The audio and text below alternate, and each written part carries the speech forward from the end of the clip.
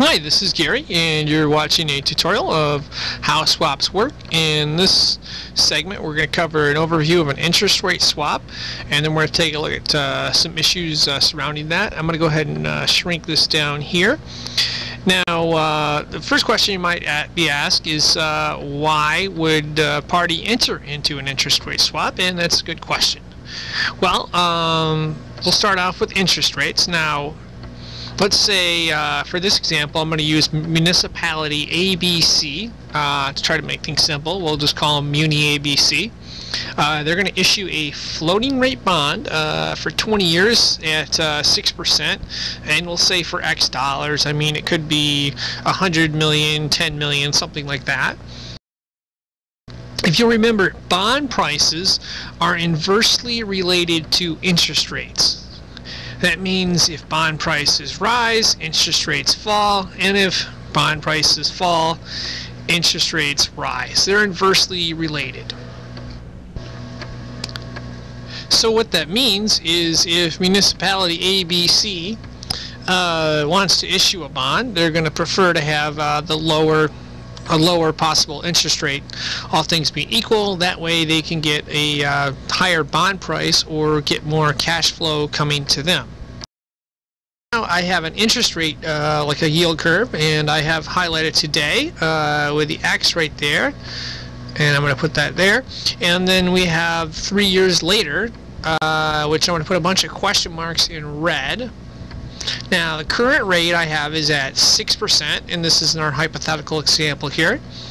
Now, let's say 3 years later, or 10 years later, or 20 years later, Muni ABC wants to get more financing. Well, they don't know what interest rates are going to do. I mean, they could do three things. Just 3 years from now, they can do three different things. They could either go down, go up, or stay the same. So one scenario I have is interest rates are going down.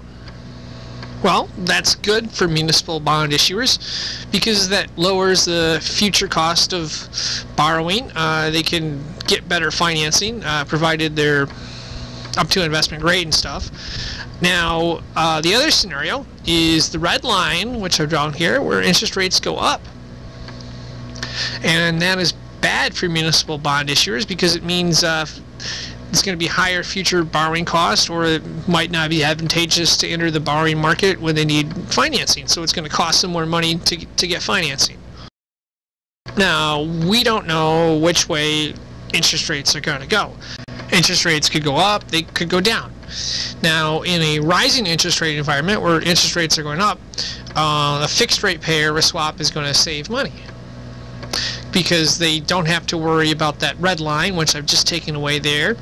But the flip side is they're going to have to pay on the swap because they can't take advantage of the green line. So basically, in a falling interest rate environment, the fixed rate payer is going to lose money. So let's do an overview what a swap looks like. Now here we have Muni ABC, and they've issued a bond to bond investors, and they're making floating payments. We'll say LIBOR plus 1%. So let's say the LIBOR is at 5%. In our example, we'll have 6%. Now these bond investors could be anything. They're generally pension funds, some investment banks, foreign investors, hedge funds, or other type of speculators that hold the bonds. And then to the right in green we have, I'm going to call it a fee bank. Now, fee bank is actually helped Muni ABC issue a floating rate bond to investors, and they earn a fee for their services because they have the expertise in the banking area, and Muni ABC does not. They're a municipality. They're not in the business of issuing bonds or doing financial stuff. So if we go back to our interest rate chart, which I had before, we have the black line where we're at right now, and then MuniCorp is concerned about the red line where interest rates go up. They're basically worried about rising interest rates. So MuniCorp decides to hire advisor EFG to analyze their prices, interest rates, and fees to determine if any potential swap contracts are fair. So EFG advisors, interesting picture here. And after doing some analysis, they decide that FeeBank has the best product offering, fee adjusted, and can help Muni ABC get into a swap. So EFG recommends FeeBank, and Muni says, okay, we'll do that. So FeeBank offers to set up a swap to cap the interest rates for ABC. So instead of rising in the red, they're capped in the orangish color there. They can't go any higher than that. And what we have is a bunch of different payments being made by MuniCorp, and or Muni ABC, and I'll be going over that in just a second here. So they're going to set up a swap. I've got the arrow set up here.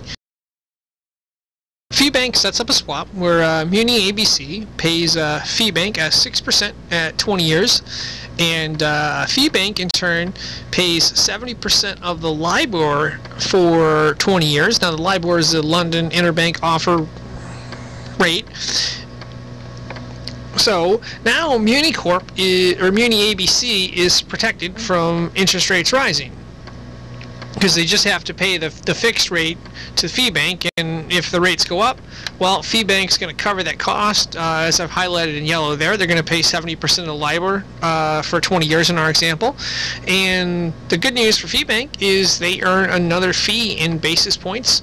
0.01 would be like 1 basis point. I don't know.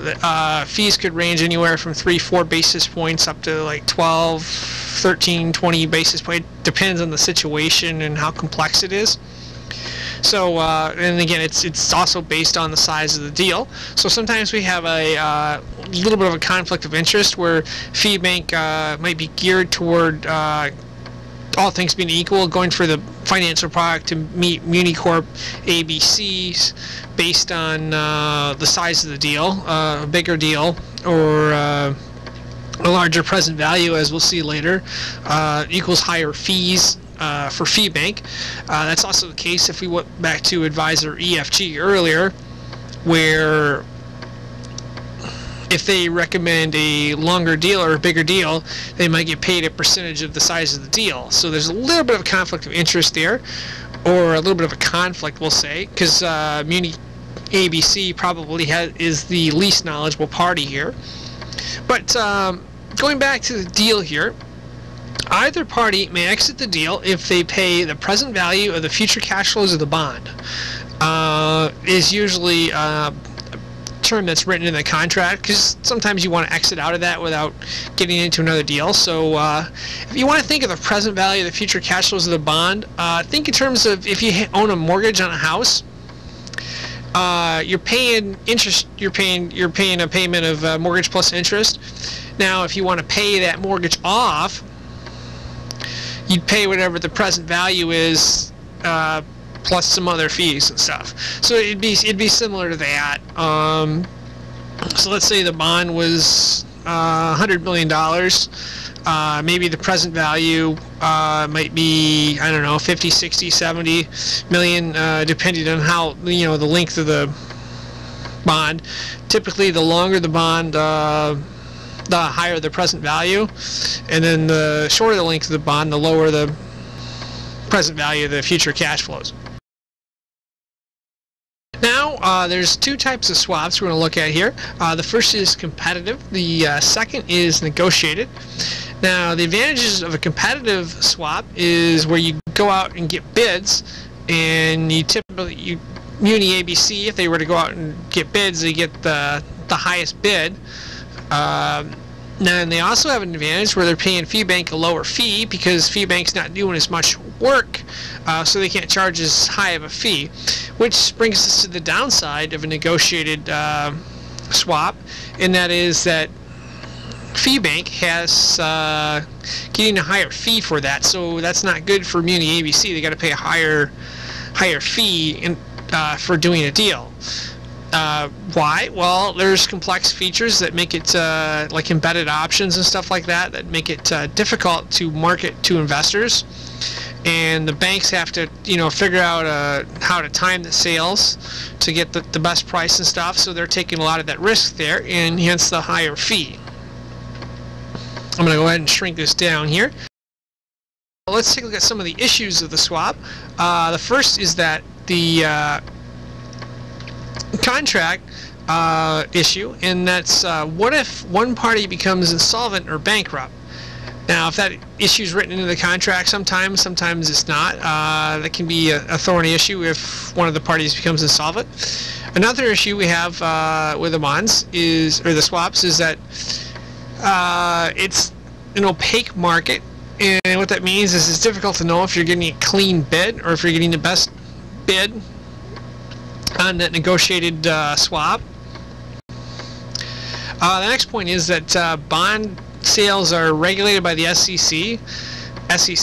Swap deals are not, which means they don't have to report it, or it's harder to know what's going on in that area.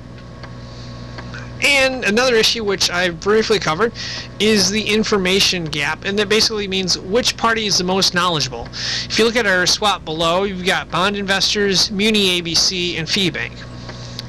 My guess is that most of the time, Muni Corp or Muni ABC would be the least knowledgeable party there. Now, they could try to bridge the gap by hiring an advisor, which they'll do in most cases, or pretty much all cases, but there's still a gap, and they're going to do what their advisor tells them, but they're going to be the least knowledgeable party there. Now, you can actually flip the situation around with, let's say we take out Muni ABC and we replace them with like a hedge fund that's done a lot of homework and stuff, and they've really researched something, and they have expert opinion in an area, where now Fee Bank and the bond investors are the ones that are the least knowledgeable party. So I mean, it depends on the situation, but typically with a swap with Muni ABC, they're going to be the least knowledgeable party. Obviously, they go ahead and hire advisors, but still there's some risk there.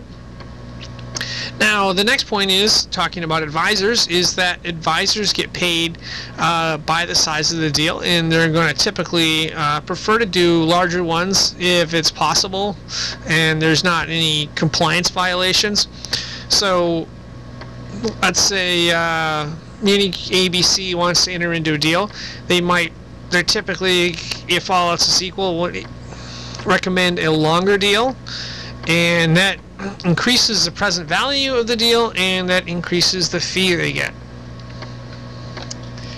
Now, another issue with swaps is that they're very difficult to value exactly what's going on, because you have to make a lot of different adjustments for embedded options and so forth, and you've got a lot of different stuff that's going on and things that can change, and it basically makes it difficult to value. And the last issue is criticisms over contract length and fees. Now, if you remember, we've got advisors are one party, EFG. They're getting paid by the size of the deal. So all else being equal, they're going to prefer a larger one. And then we also have Fee Bank, which is trying to generate fees so they can make their profit target for the quarter, and so forth. So they're also going to prefer a larger deal. Now, they're not going to do a really, really horrible deal, but they'll all else being equal, they'll push toward the larger fee if they can. And that wraps up our issues, and it also wraps up our tutorial. Thank you for watching.